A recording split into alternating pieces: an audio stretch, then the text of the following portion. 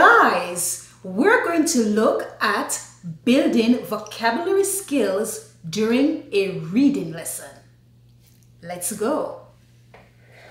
Okay, so we are doing the story What Was the Great Depression by Janet B. Pascal.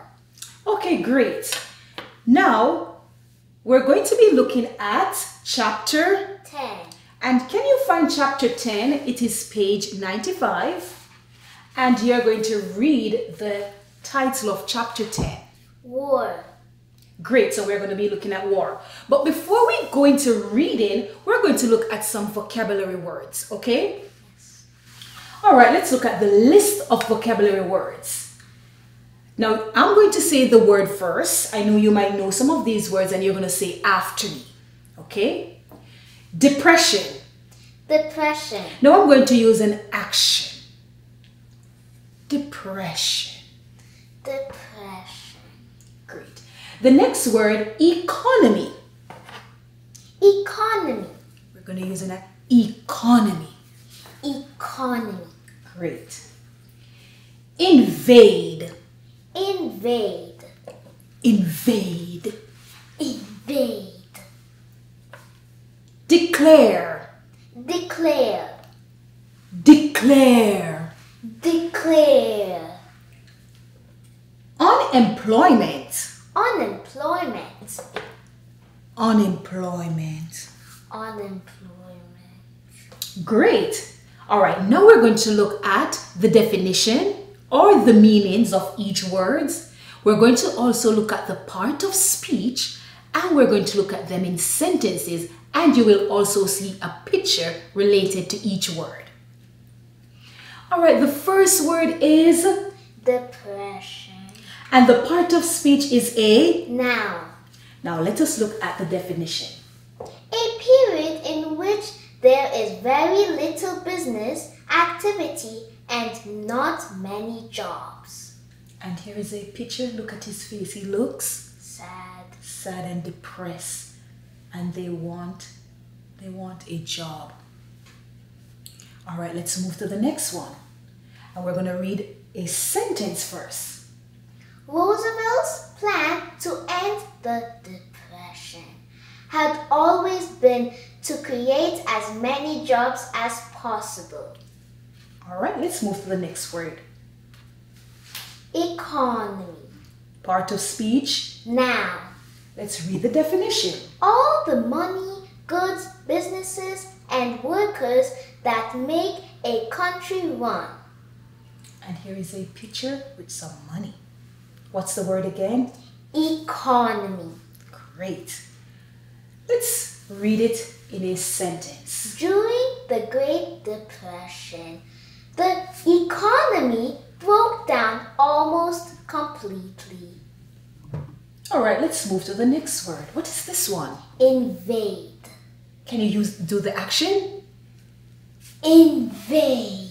And the part of speech is a Verb. To enter a country by force with large numbers of soldiers to take control of it. And here we have a picture, and who are these in the picture? Soldiers. And what are they doing? Entering a country. They're invading. Very good, entering a country.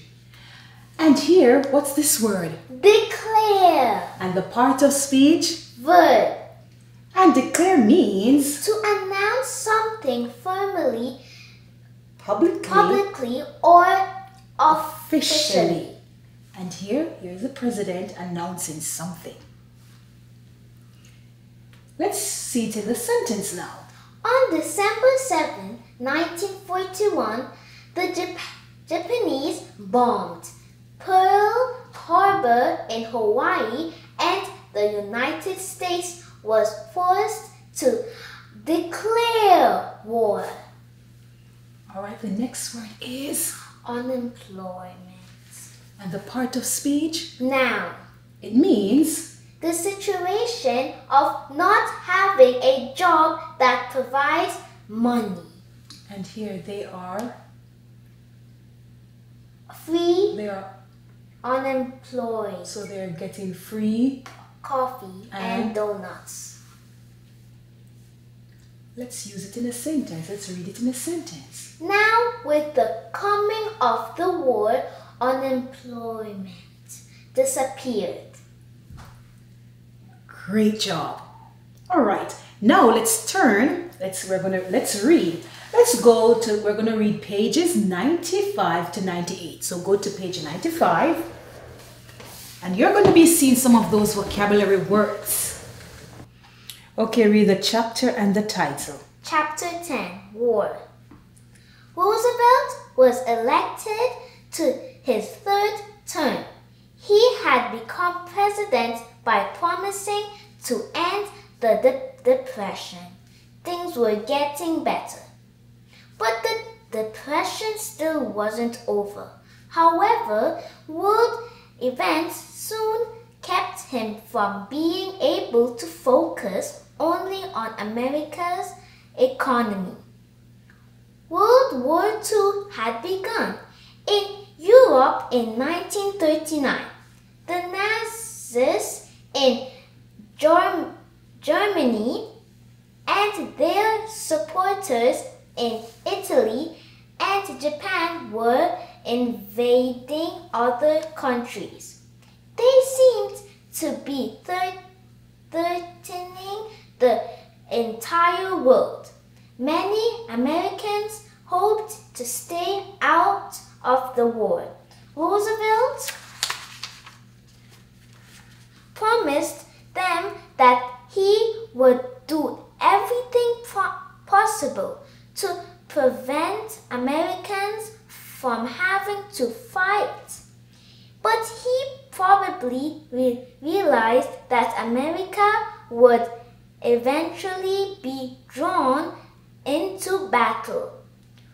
On December 7, 1941, the Japanese bombed Pearl Harbor in Hawaii, and the United States were forced to declare war. Roosevelt's plan to end the Depression had always been to create as many jobs as possible. But he had never been able to offer enough jobs for everyone. Now, with the coming of war, unemployment disappeared. More and more men joined the army. Other people were needed to fill their jobs, and a huge number of workers were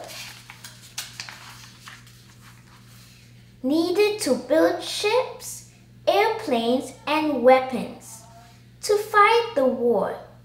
Suddenly, there were too few workers, not too many. The Brooklyn Navy Yard built and repaired battleships. It employed more than 75,000 people, working on about 1,500 ships a year. Great job.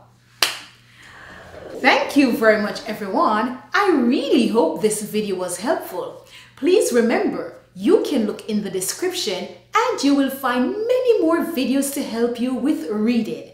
You will also find videos to help you with grammar. And please don't forget to subscribe. Bye!